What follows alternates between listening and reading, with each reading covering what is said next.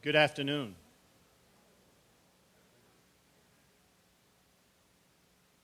And welcome to the Center for Catholic and Dominican Studies. My name is Father Joseph Guido. I'm Vice President for Mission and Ministry here at Providence College. By way of preliminaries, I want to say just three things. First, in a few moments, we're about to hear from several remarkable young people, in some ways, the best at Providence College. They've braved a rather difficult and in some ways arduous application process in order to obtain a Father Smith Fellowship. But more than that, they've given us an example of a kind of intrepid daring by going far and abroad in service of Christ and in the company of St. Dominic. But their experience wasn't simply to enrich their own understanding of the faith and of other people, but ours as well. And this is the third, I believe, in the round of talks and discussions about their experience they've had this week. And there may be more to come. So they're enriching the Providence College community, even as they themselves were enriched by their experience. The second thing I want to say is that none of this would have been possible without the generosity of a number of donors, most of them alumni and alumnae of Providence College.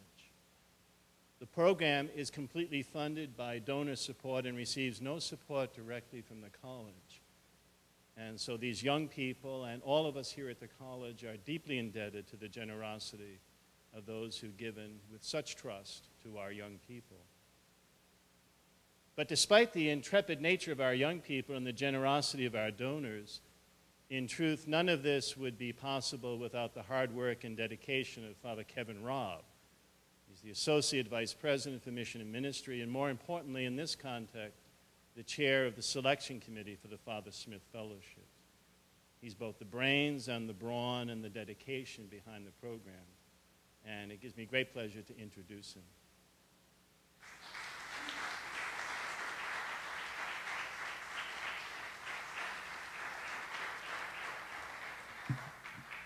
Thank you, Father Guido. I have to say publicly that never in my wildest imagination would I have ever seen myself being the director of an overseas fellowship program. And it's been a very interesting 3 years. Our first two fellows went off in the summer of 2009. One went to the Philippines, a couple hours outside of Manila, and she worked in an orphanage. The other was the first to go to the halls of Oxford, and she's with us. And I'd ask Elizabeth Weber to stand. Yay, Elizabeth.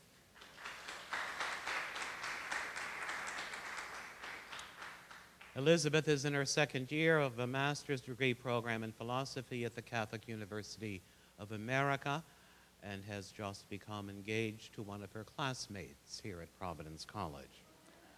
The wedding is next July. The summer of 2010, we had 5 fellows go off. One, again, to Oxford, one to Managua, Nicaragua. 2 went off to Kisumu, Kenya for the first time. And a 5th went to Sydney, Australia, working with the Dominican sisters there. And she is Leah Santilli, and she's here. So let's give Leah a bit of acknowledgement.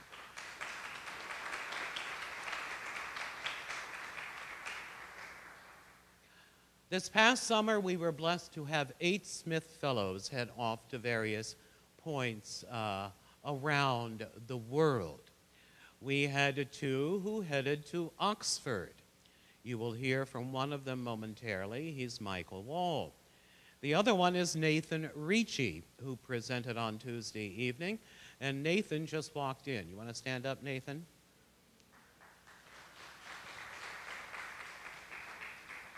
We had a young man go off to Adelaide in South Australia to work with the Dominican friars in their Blackfriars Priory School, just outside Adelaide. And that was T.J. Mills, and T.J. is here. Where are you, T.J.?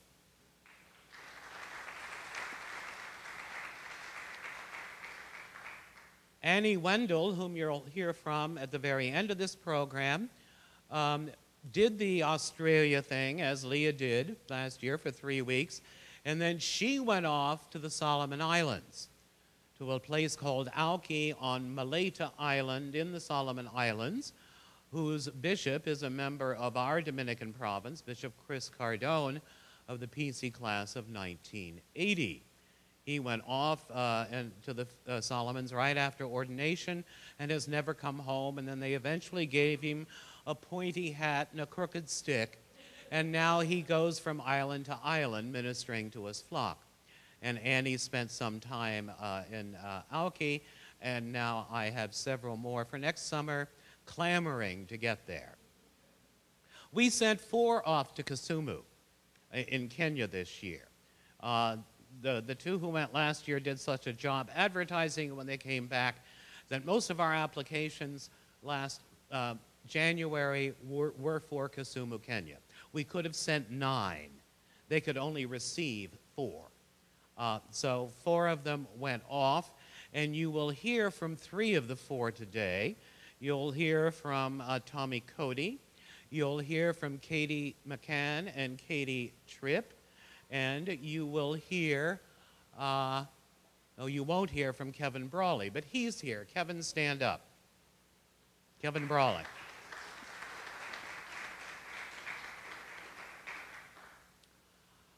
They each have put together the 12-minute presentation. The Kisumu folks have 24 minutes all told. We will try to get you out in time for Mass.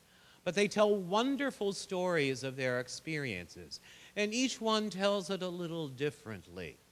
But you will get a taste of what they experienced, whether it was in Oxford, whether it was in Kisumu, Kenya, or whether it was in Sydney, Australia, or Auki in the Solomons. These are our Smith Fellows for 2011. On Tuesday, we will have the information session for the Smith Fellowships for 2012. So even as 2011 ends today, 2012 begins on Tuesday. I echo what Father Guido said. We can only do this because of the generosity of a good number of people who've heard about the Smith Fellowships and have said, I want to support one, or I want to support more than one.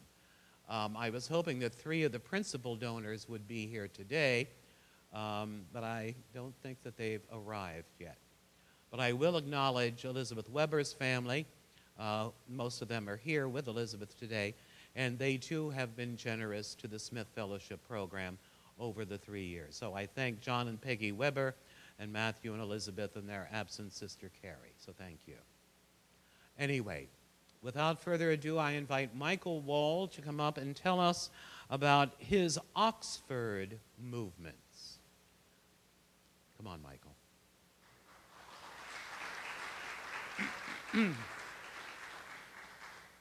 I will be leaving in the middle of the presentation to go over and prepare the chapel for Mass. So I will bid you adieu now, and Father Guido will keep things moving and close the session at the end. Thank you.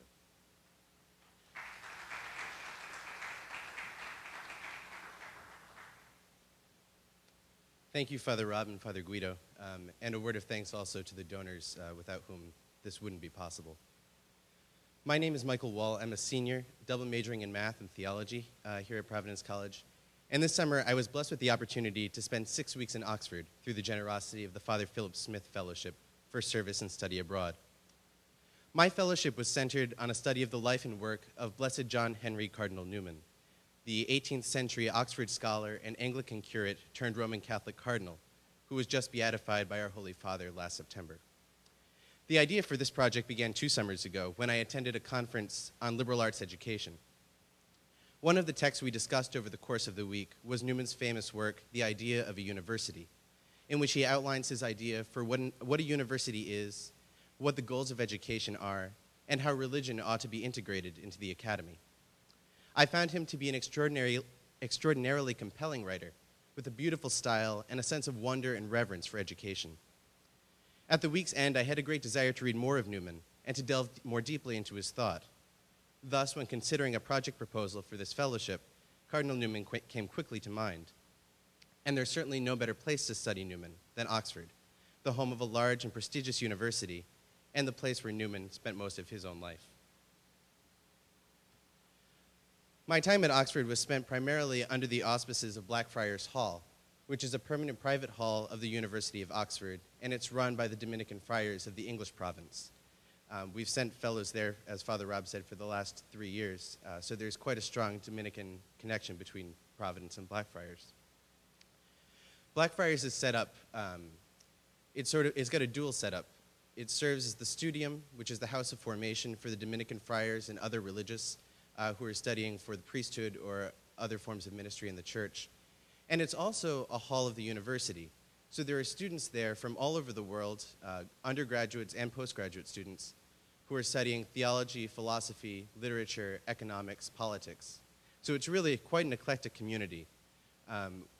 We were able to live in common. There were several houses. I lived with 4 graduate students from all over the world. We had a gentleman from the Philippines, a Dominican sister from Iraq. So it was really an international community where we lived. We prayed with the friars, went to Mass at the Blackfriars Chapel, which you see here. And it was a really extraordinary way to spend my summer. While I was at Oxford, I undertook a series of tutorials with Father Guy Nichols, who's a member of the Congregation of the Oratory, which is the religious order which Cardinal Newman belonged to. And Newman was actually the one who brought the Oratorians to England. Father Nichols is an expert on Newman and education, so it was really a privilege for me to be able to study with him. I spent a good deal of time at lectures in Oxford. I undertook a series of lectures under a Dominican friar on Mariology, which didn't really have much to do with Newman, although he did love Our Lady. But it was just pretty fun. Oxford had a number of really distinguished speakers who came to speak at the university. Here you see Peter Cardinal Turkson, who is the president for the Pontifical Council on Peace and Justice in Rome. And he came and gave the annual John Henry Newman Lecture at Oxford, in which he discussed the relationship between faith and politics. And as you see, we had a chance to speak with His Eminence afterwards. And there were many speakers of this caliber who were in Oxford day in and day out. So really got a chance to meet a lot of great thinkers and to be able to hear them speak and talk with them afterwards. I also spent a great deal of time at this desk in the library, reading and writing and studying. I was able to work on two long papers while I was there. One is on Newman's understanding of education having both an intellectual and a moral dimension, and another paper which is still sort of a work in progress on comparing Newman and St. Thomas Aquinas on education and teaching. But aside from the academics, there was really a great community at Blackfriars. As you see, this is our picture taken at the end of the term. While we were in Oxford, Nathan and I, for our 6 weeks, the academic term at Blackfriars, and the whole university actually, was still in full swing. There were students there from the day we got there until the day we left, which was a fantastic opportunity and gave us a chance to really get to know the people that we were living with and studying with. In fact, Newman himself said that when a multitude of young people, keen, open-hearted, sympathetic, and observant, as young people often are, come together and mix with each other, they are sure to learn from one another, even if there is no one to teach them. The conversation of all is a series of lectures to each, and they gain for themselves new ideas and views, fresh matter of thought, and distinct principles for judging and acting day by day. And this was really my experience, and I'm sure it was Nathan's as well, of being able to live and converse with people from all over the world, studying different things, brought together into this community. You see here our garden party at the end of the term, which the friars put on for all the students and faculty, and our ball at the end of the year. It was the first annual Blackfriars Ball, so it was something special to be a part of that. It was really a fitting way to end our time studying and living together. And here you see our PC contingent. There are 2 PC students who were studying abroad in Oxford for the year who were also at Blackfriars when Nathan and I were there. And Tom Riley, who's standing right next to me, is a 2010 grad who's pursuing a degree at Oxford right now. So there was a well-represented Providence delegation there. Oxford's a city with a lot of history and a lot of tradition. And Newman says that it's scarcely too much to say that one half the education a young person receives is derived from the tradition of the place where he is educated. And I found that to be very, very true. I would often go to the library in the morning and get my reading and writing done for the day and spend the afternoon sort of wandering around the city, finding a new museum or a new college to visit. And there were just so many sites to take in, Magdalen College here, and the library, the Bodleian, and Christ Church College. There's a real sense of tradition at Oxford with great thinkers, great statesmen, great religious figures who have all worked and studied and taught there. And it was wonderful to really be a part of that. There was also a lighter side to my time there. I spent a few Sunday afternoons on the Thames River punting. It's not as easy as it looks. You stick the pole into the mud at the bottom of the river, and your boat's supposed to go straight forward, but if you'll ask Nathan, we spent more time bouncing from side to side than going up and downstream.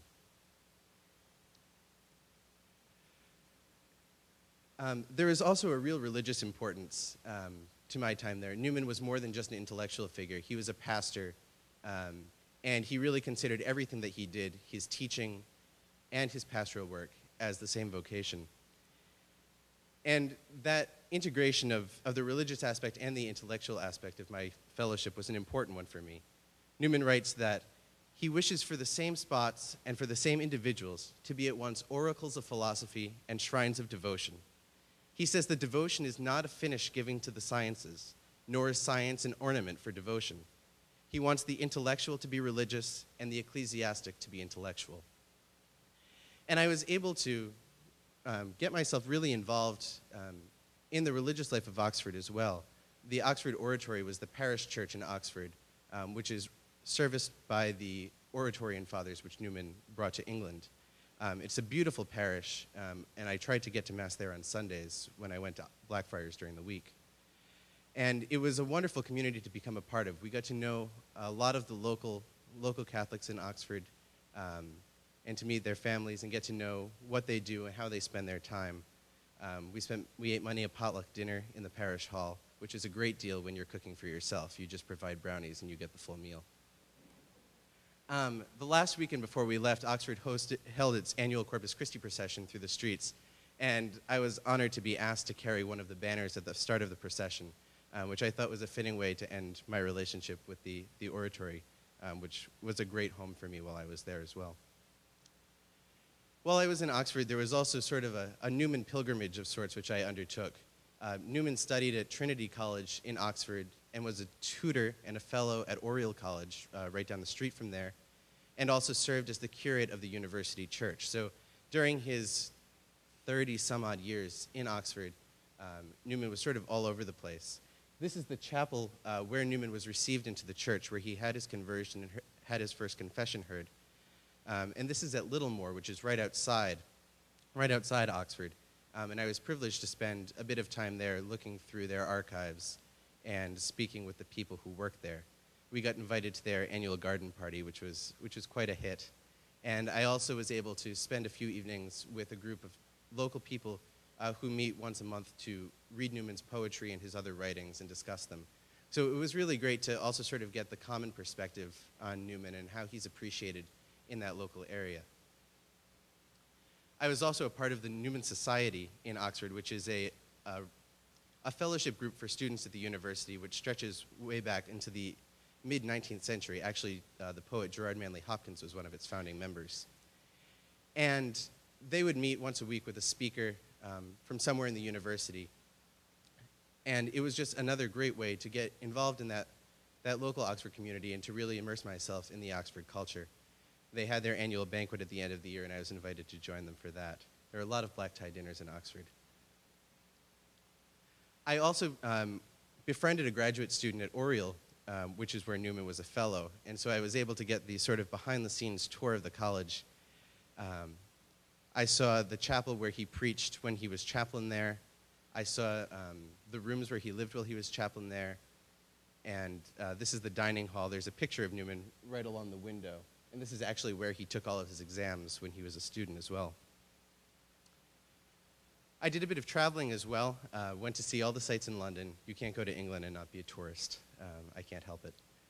I was also able to go to Salisbury, England, for a conference on Cardinal Newman, which was run by an ecumenical college. So I was able to hear how Newman's perceived both in Anglican circles and in Catholic circles, which was a very eye-opening experience and provided a lot of fruitful dialogue. I was also able to see the splendid cathedral that they have in Salisbury. It's 12th century Gothic, and it's fantastic. I spent an entire afternoon wandering around. I was also able to take a brief visit to Freiburg in Switzerland to meet with the Dominican friars there. And we spent one day in Evian in France, which is just over the border on the other side of Lake Geneva. And we visited a number of sites that are associated with St. Francis de Sales, who was one of Newman's favorite saints. Newman had a great devotion to him. His episcopal motto, Cor ad cor loquitur, was taken from St. Francis's writings, and you'll see a picture of Newman's chapel later. There's a big picture of St. Francis hanging right over the altar. So it was a privilege to see some of these sites. This is where St. Francis celebrated daily Mass when he was in hiding during part of the Reformation. Also, when you can't go to Switzerland and not go to the Alps, so I did spend an afternoon hiking in the Alps with Father Dominic Legg, who was a professor here during my first 2 years. And the pictures don't do it justice. There are some incredible views. And Switzerland can't be Switzerland without fondue. So I enjoyed fondue with local cheese with the friars in Freiburg. The most impressive trip that I was able to make while I was abroad was to Birmingham, which is where Newman spent the last 40 years of his life.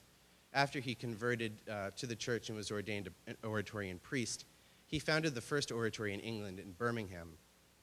And it's a splendid Baroque church from the end of the 19th century.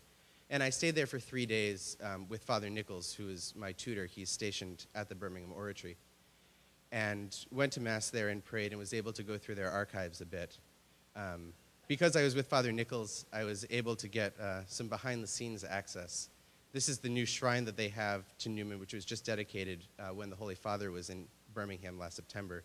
They have a lot of Newman's relics and his own belongings that are stored behind the shrine. I was able to see some of those. I was able to go through their library. Most of those books belong to Cardinal Newman. He was a very well-read man. I spent a morning in there, and it was quite a privilege to leaf through books that are 300 years old and see Newman's handwriting in the margins. That was something that was really incredible. I was also able to see the Cardinal's room in Birmingham, which very, very few people get to see. I was signing the guest book, and it's only about 4 pages long. And when you look through the names, you see the Holy Father's name, you see bishops and scholars. It was really a privilege. They've preserved it immaculately. The same newspaper clippings that Cardinal Newman had taped on his wall the day he died are still hanging there, or what's left of them anyway. It was really, really an incredible opportunity. And this is just another shot of his room. And there's that chapel where he celebrated Mass as a cardinal, and the picture of St. Francis, who was such an inspiration to him. My studies at Oxford were an eye-opening and incredible experience, to say the least, and it's something that I certainly won't forget. I was able to really immerse myself in the culture of the city, getting to know the people, getting to speak with the professors and the faculty there, in the church there, and even getting just to explore the city and to meet people on the streets. And, Oxford is one of the cities where everyone has a story to tell. And when you talk to people, you learn quite a bit.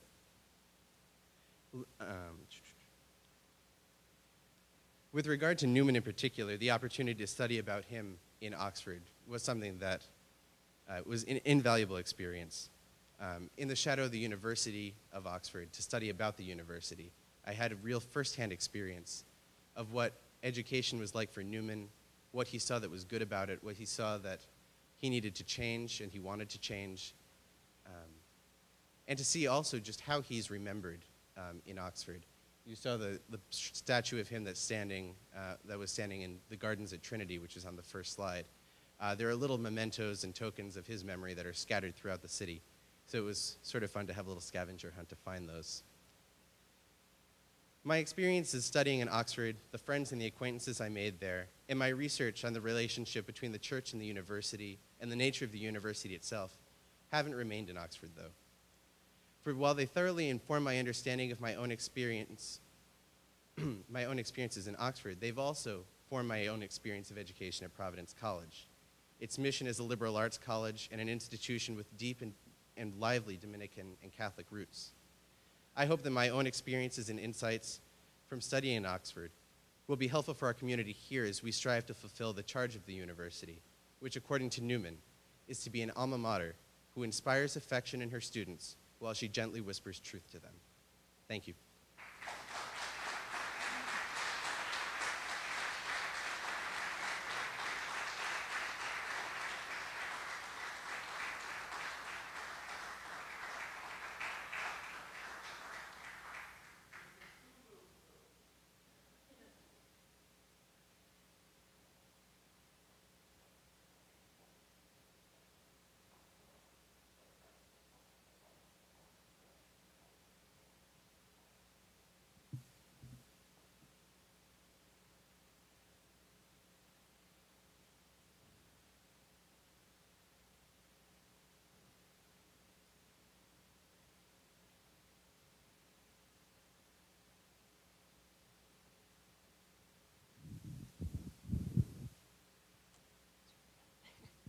Good afternoon.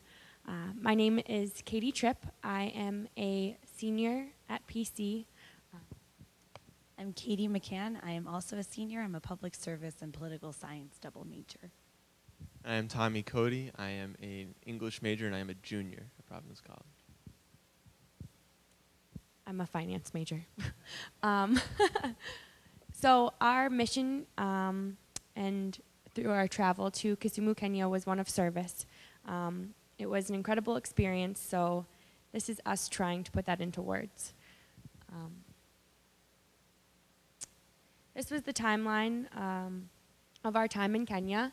We had a very full 7 weeks, beginning with a 4-day hike of Mount Kenya, 5 weeks at the Our Lady of Grace School in Kisumu, Kenya, and in conclusion, it was we had a safari in the Masai Mara for 4 days.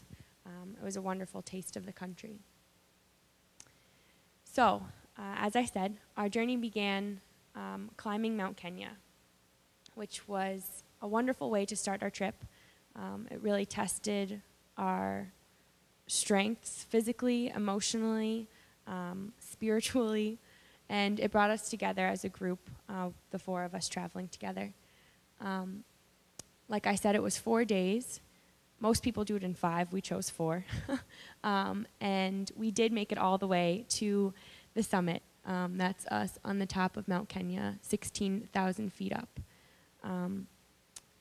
During our journey in Kenya, the 4 of us kept blogs about our experience, tried to blog every day when there was electricity, just to kind of keep track of how we were feeling at the time and the things that we were going through. So I am going to read an excerpt from my blog of Mount Kenya because this was my current mindset and it has been some time since. So, pole pole is a phrase in Kiswahili which means slowly by slowly. This phrase became our mantra for the journey. About halfway up, I felt that I couldn't go any further. My breaths were short and I was physically exhausted. I asked Richard, our guide, if he thought I could go on or if he thought it was best for me to go back down the mountain. He said that I needed more water and to do what I thought because only I knew how I was feeling. He also said he believed I could do it, pole pole. Richard believed in me when I stopped believing in myself. I was praying and repeating the words of the little engine that could.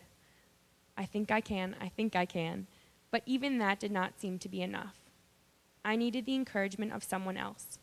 I needed someone else to believe in me when I did not have the confidence in myself. Richard took my hand and walked me to the summit, pole pole. We made our own pace as the rest of the group went on with another guide. Richard held my hand the rest of the way as we both climbed to the summit. We reached the summit at sunrise and saw the day begin in Kenya from its highest point. I was so proud of myself and even more grateful to Richard for all of his guidance. The climb was a test of my faith, trust, and ability to surrender. I had to surrender over to God and to let him and Richard guide me to the top.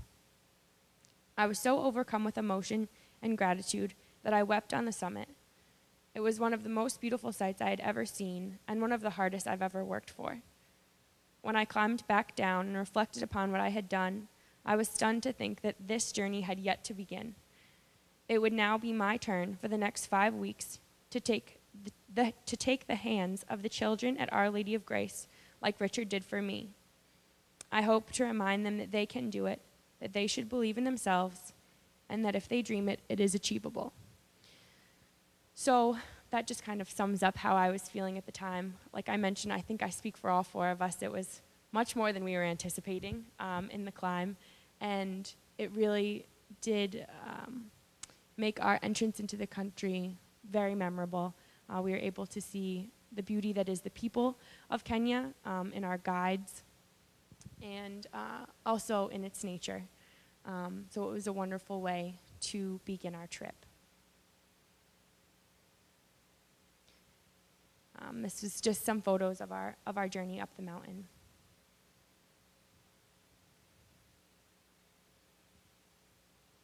That's the summit that we hiked to.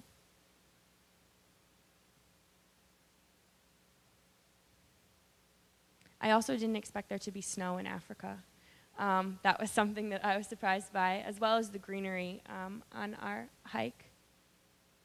These were the men that led us to the top of Mount Kenya. I think I can speak for all of us when I say that this experience was a lesson in faith and in trust. So many times we just had to let go because we couldn't control everything around us, which was difficult. We met these men of about 15 minutes before we got in the car with them to head to the base of the mountain. We actually, I didn't think that they were our porters. We didn't really speak the same language. They did speak little English. We spoke no Swahili at that point. And so our communication was minimal, but they are the reasons why we made it to the summit and were able to cross that off of a bucket list. And we will never see them again, but they were with us for that time. That was also another theme on our trip of these wonderful people taking care of us that we didn't even know. This was us at the end of the trip, having not showered for 5 days, getting ready to head to Kisumu. Now, each of us had different proposals for our time in Kisumu. Mine was focused on development work, given my background in public service and political science.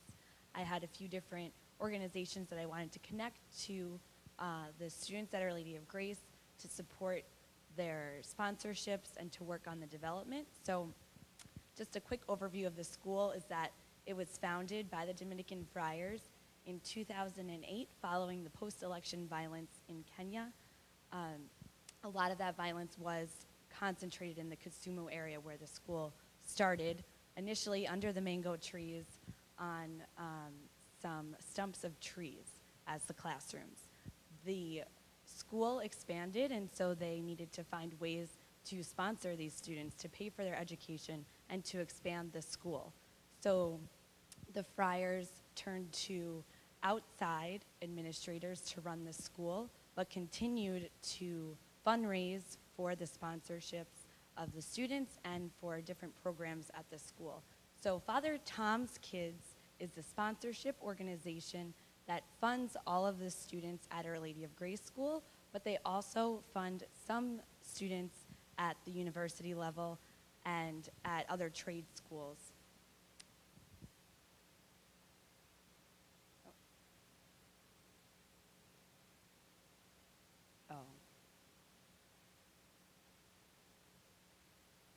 So while we were there, we created a mission statement to clarify some of the objectives and goals of the organization. And we worked with Father Martin Martini, who is the director of the Father Tom's Kids sponsorship organization, to create this nice little concise mission statement while they offer a wide range of services and support to the students. We created this to say to offer an opportunity for young people to discover their natural dignity, talent, and potential by educating them in a disciplined environment that is challenging and nurturing. This is a picture of the entire school body with the Kisumu Fellows and our dear friend, Brother Dominic, who was also there and helped guide our time there and lead a retreat with us. But just a note on the organization, there were times when I know I was frustrated with the lack of organization, and I had a very clear idea of how a good nonprofit should be run and how things should work, and that is not how they were working in Kenya. Sometimes we didn't have internet, sometimes we didn't have electricity. Those things affect the ability to run a successful organization. But I was also frustrated with the flexibility and how sometimes exceptions were made for students that weren't exactly fair or weren't across the board. But then one day, 3 students at the school that we became friends with and we were teaching and playing soccer with became true orphans. Their mother, who was terminally ill with cancer and being treated at the hospice center, had died. Their father had died years before. And we were in this meeting talking about the development aspects of it, and it became obvious that somebody needed to take care of this woman's funeral. Somebody needed to support these children, and sometimes exceptions needed to be made. And again, I'm going to read just a quick sentence from my blog to express how I was feeling at that time, because I think those are emotions that I need to stay in touch with while I'm back here. So I reflected, this is why the ministry of Father Tom's Kids is so incredibly important. It attempts to provide parental love, support, and guidance to children who have nowhere else to turn. Children who have no option of foster care or adoption. Children who, despite these challenges, possess determination to keep living and keep loving.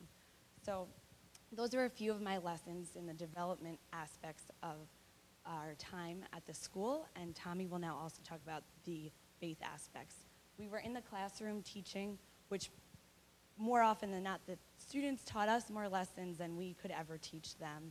Here are a few of class 4 that I spent a lot of time working with. Oh, those are drum lessons, so I learned how to play the drum while I was there. This is Brother Dominic, another student in class 4, and here's Tommy with his. Thank you very much. Just one second. I'm going to swing this. Probably going to end up doing hand motions, so I know if I have a microphone in my hand, it's going to be going everywhere. You won't be able to hear me.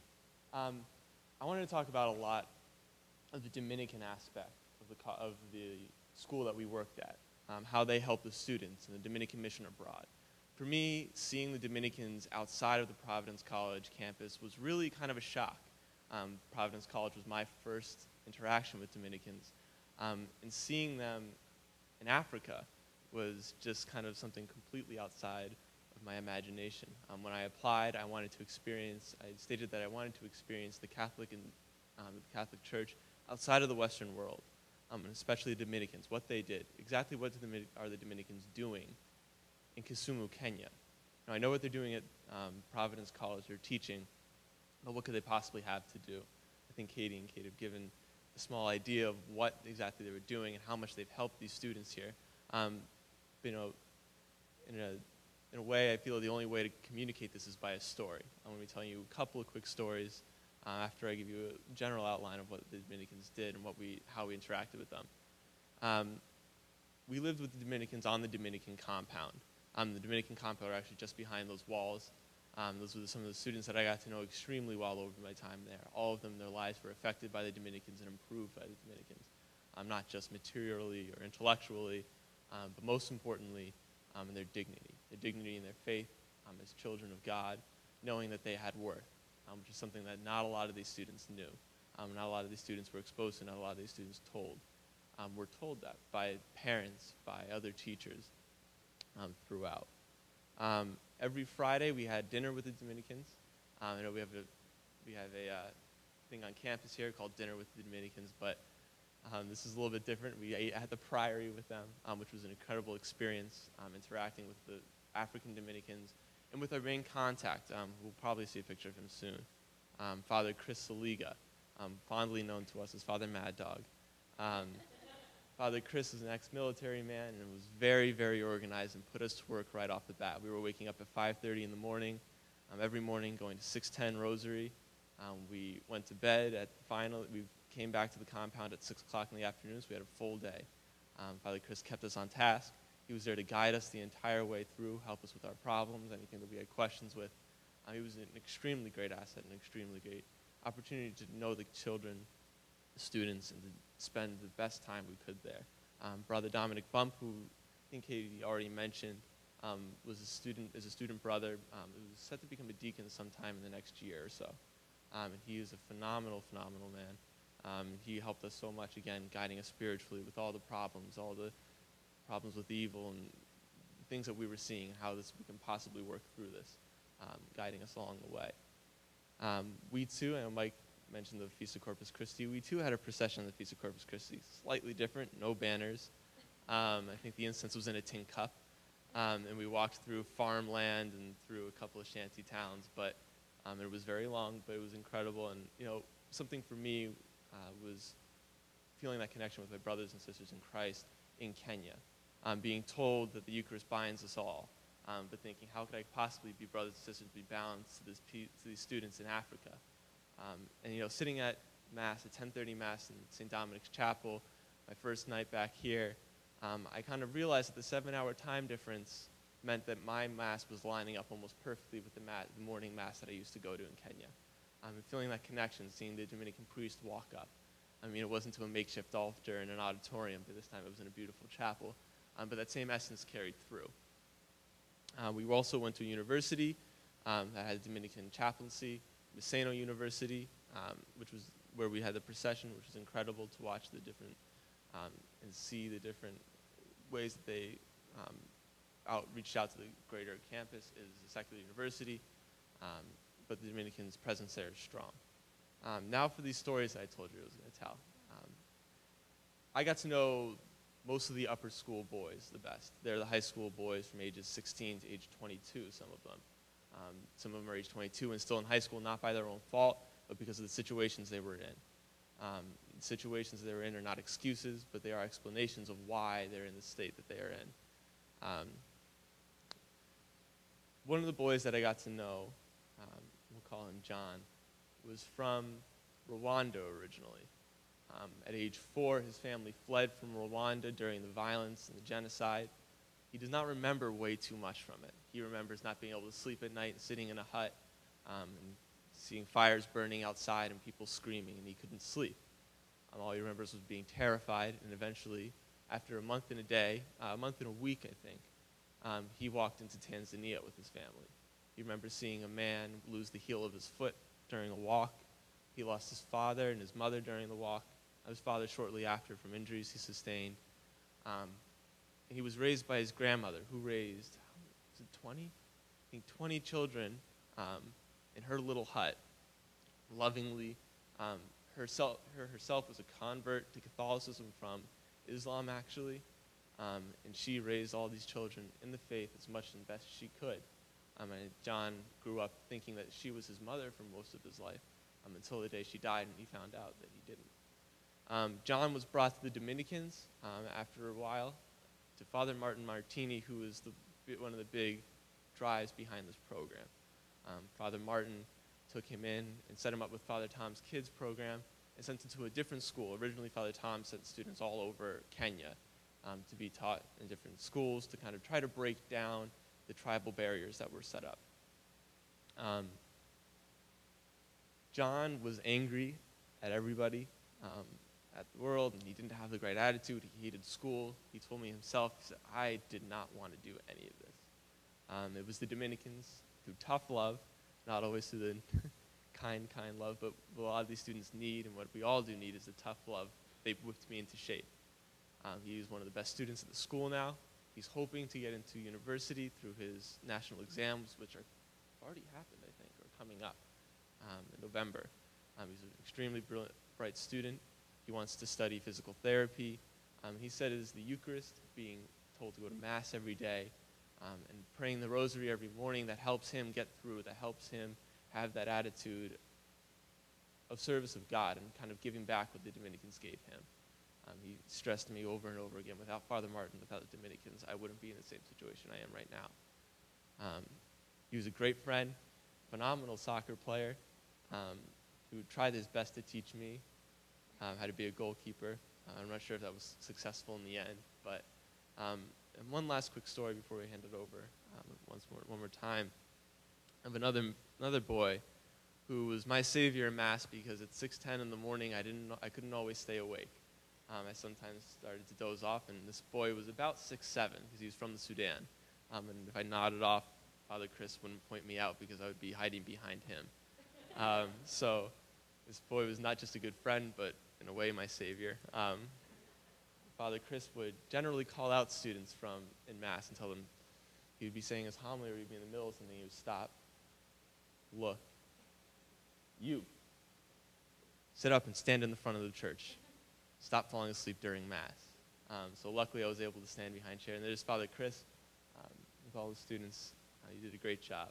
So this boy, as I said, was from the Sudan. He grew up in the Sudan for most of his life and moved from town to town with his family, trying to escape the violence that was going on during those times. He said there were pockets where he would be able to go to school, he would be able to go to church.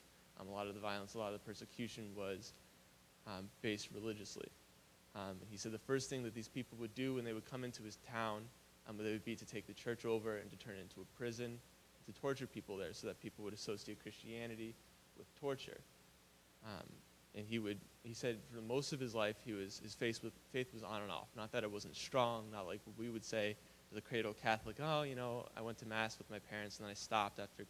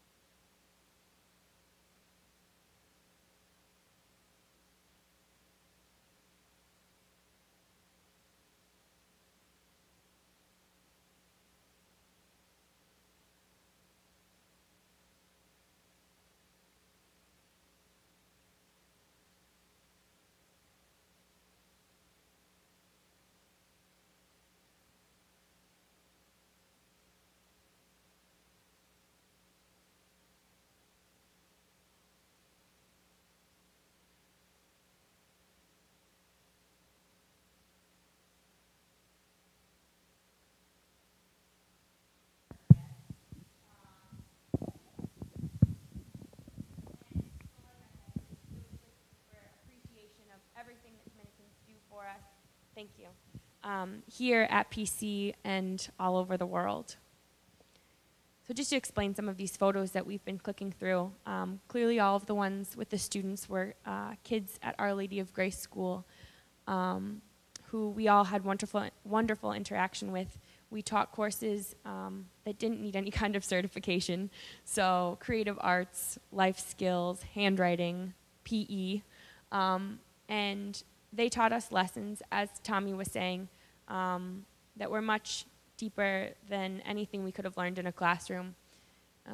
I have a story that I experienced with one girl.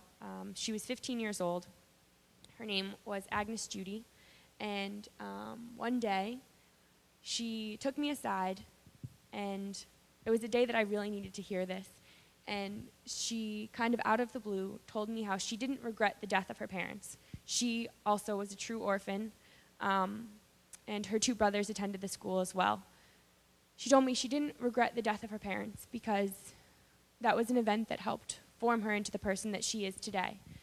She also told me that suffering, which I think was something that we all struggled with, kind of understanding how this kind of suffering could happen with a merciful God.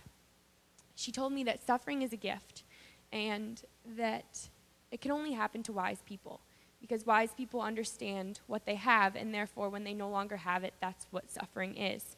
She said, fools never recognize what they had, therefore they don't suffer. So that was one of the other lessons that we learned. So at the end, at the end of our time at the school, we had the fortune of going on a safari, which was, as you can see here, 4 days and 3 nights. And I'm just going to click through these pictures. They kind of speak for themselves. The safari really rounded out the beauty that we were able to experience in Kenya. These are some Maasai women.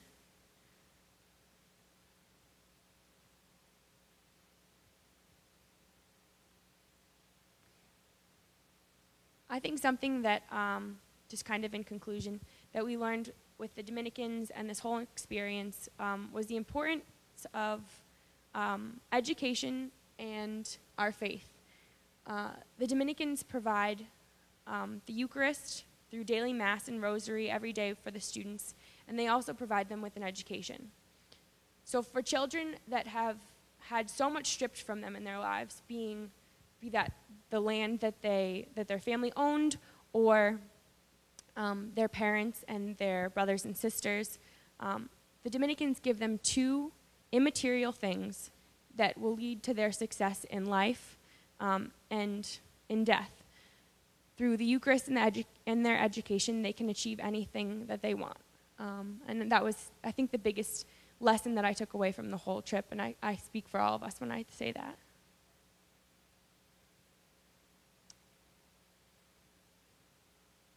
Lots of lions.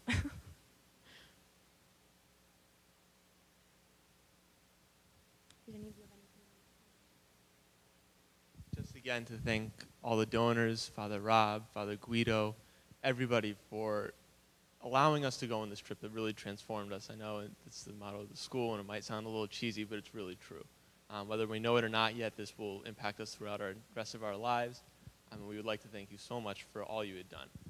Quickly, we had an 8-hour layover in Istanbul, Turkey. We couldn't really resist to run outside of the airport, get on the metro, get to the Hagia Sophia, and then come back.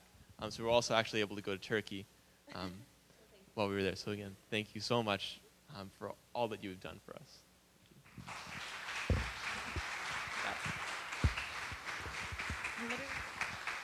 Every time I talk.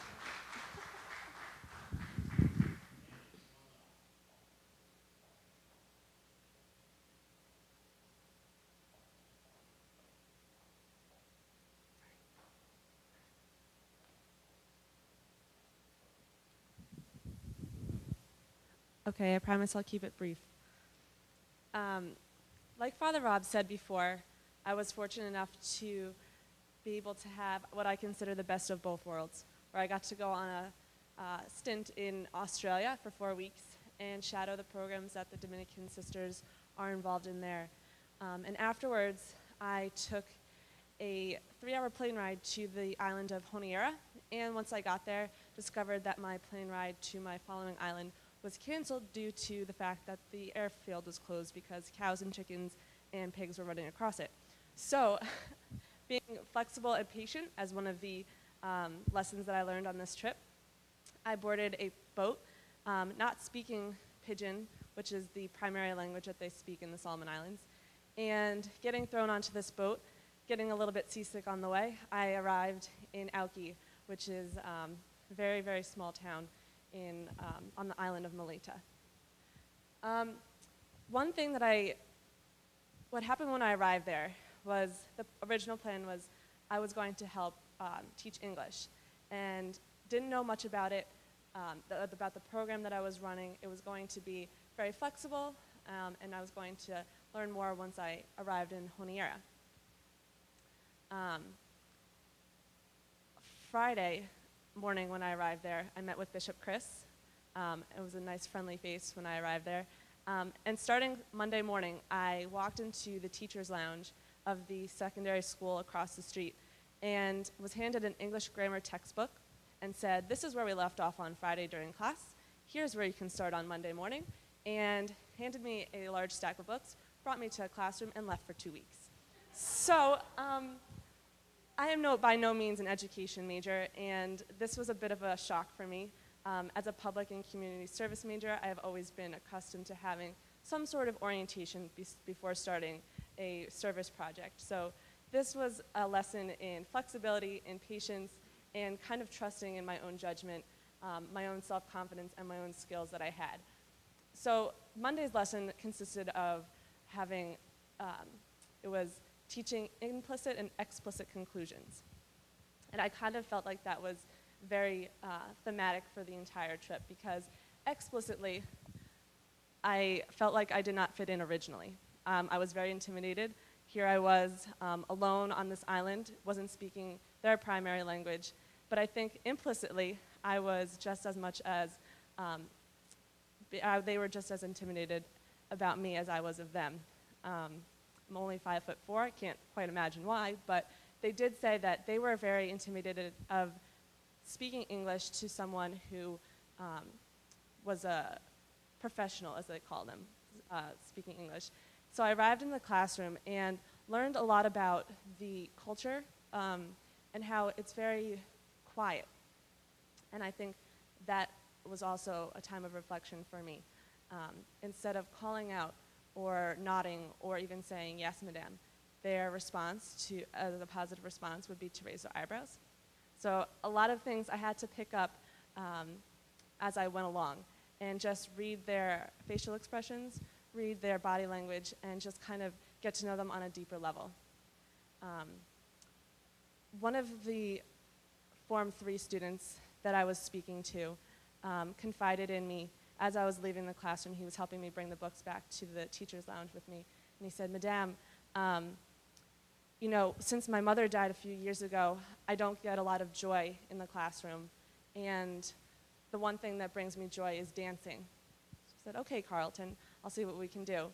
So on Saturday night, we arranged a social for the students of Allegagua Secondary School. And Sister Loretta and I, who was the nun that I was staying with on the Dominican compound, we put together a social night for these students. And I ended up teaching the hokey pokey and the chicken dance to a bunch of high school students. I think if I had done that here in the States, they would have laughed and walked out on me, but they thoroughly enjoyed it in the Solomon Islands. And there's a few pictures coming up about that. So while I was in the Solomons, a lot of simple joys came out: smiling, dancing, just being together as a community, eating with each other, preparing meals. There was much less of a distraction with technology, with the internet, with phone that we have here in the States. So I really appreciated that simple way of life, that quiet way of life, and that time of reflection. Again, and the simple joys of nature. So really got in touch with nature there. There wasn't necessarily the water pressure, the bedding, the things you take for granted here back in the States. So I began to appreciate, you know, what we have here. This was the chicken dance. They've celebrated through music and dance. This was a little bit of panpipe celebration at the ordination ceremony for deaconhood, brothers Malcolm and brother Bernard becoming deacons. And feasting, staka kai kai, which is lots of food, was always available to feast on for any type of celebration. This was young Elizabeth, who followed me around during my time at Banyulama. And these were the pickaninnies, which is the pidgin term for children. And it's really interesting. You can see the blonde girls in the back. They call them blondies. It's something that's special to the Solomon Islands with the dark skin and the blonde hair. And Bishop Chris, Sister Regina, Sister Maria, and Sister Loretta. Banyulama was the Dominican compound that I stayed at. And it means place of peace. And it's definitely something that I found while I was there. Like I said, I arrived in the Solomon Islands and I was intimidated, and for that first week I felt unsure of what I was supposed to be doing. I felt out of place. I felt a little isolated where I couldn't have a normal conversation with someone without them, asking to correct their English. And I found that place of peace with my faith. Although I was thousands of miles away from home, some things like the church and Mass don't change. And that was something where at 5 in the morning when we woke up to have daily office and then had Mass at 6:10, much like the Kisumu crowd. And although Bishop Chris would do his homilies in Pidgin, and I'd have to listen extremely carefully in order to pick up some of the messages that he was saying, that sense of peace and that sense of community, I think, still came through. Even being thousands of miles away, having that Dominican family that I was staying with, and being able to fall back on my faith when I was in a new and unusual environment. And this was the small outdoor chapel, which was beautiful, and I wish we could adopt that here in Rhode Island without the rainy weather. Again, the simple joys of just picking up a beach ball and having a game of volleyball. And this is young Cleoban, and Cleoban and Waisu were my two little buddies while I was at the compound. I taught them how to do 5 little monkeys and the wheels on the bus. So they didn't know much English, but I think that'll stay with them for a little while. And little story, I was sitting and we were praying the rosary, and I look over, and Waisu, since the beginning, when I arrived, he would inch closer and closer to me each day, and by the end, he was sitting next to me and would just kind of stare at me while I was praying. But halfway through, after I had taught him the wheels on the bus, or the 5 little monkeys, excuse me, he would sit next to me, and he'd whisper while we were praying, 5 little monkeys jumping on the bed. So I felt at that point that I had been accepted into their community, and just the smile and the joy that we were able to bring one another. And these are some more of the kids. This is our day at the beach. And this is some of the traditional dance. This was on Malay today when they were celebrating their holiday of being a territory, or sorry, a province. This was my boat expedition. And something that I took away from this trip was a feeling of self-confidence, arriving in a totally unique culture without any sort of support outside of Bishop Chris when he was available, and just being able to reflect on my own strengths and knowing that I could, in fact, teach English to a completely new crowd, and also the fact that it was important to reflect, because you can't just jump into a culture without learning about it and talking with the members of those communities. And as a public service major, it is about action, but also about reflection. So I think both of those ideas came through in this trip.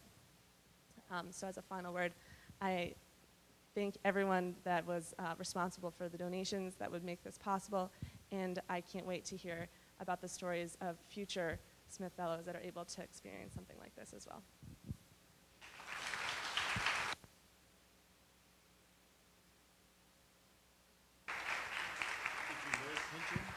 Did you learn any? I did. Say something. as I would go off to the secondary school, Charisma would say, "You go lower, Madame Annie," and that is, "Where are you going?" And at the end of the day, at the end of class, I would end with, "Look 'em you behind," which is "See you later." So, look 'em you behind. Thank you very much to all of our student travelers and fellows, and thanks again to all of you who made this possible. Just for future reference, you should know that the blogs of each of our fellows are available on the Mission and Ministry website if you'd like to read through their experiences over the course of the summer as they actually had them. And each of the talks of the fellows, both those you heard today and the ones that were given previously this week, will also be available as archive video on the Mission and Ministry website, presumably beginning next week. And of course, if any of you would like to make this possible for another group of students, I'd be happy to talk to you. Or you can email me at jguido@providence.edu or call me. The more the merrier when it comes to this, because as you see, each of the students who goes also influences dozens of other people who are not able to go. And the faith of the church, which is universal, becomes intimate as well because of their experience. So thank you very much, and hope to see you at Mass.